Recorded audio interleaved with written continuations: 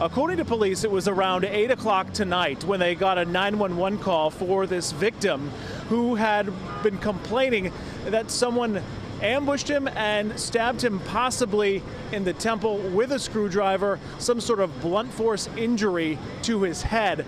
Someone who pulled up right after all of this happened said the victim's face was all bloodied, but that he was taken away on a stretcher in relatively good condition. Police confirming that bit of information as well. However, they do not have any suspects at this hour. The only real description of this person was that he was wearing some sort of white sneakers with yellow underneath.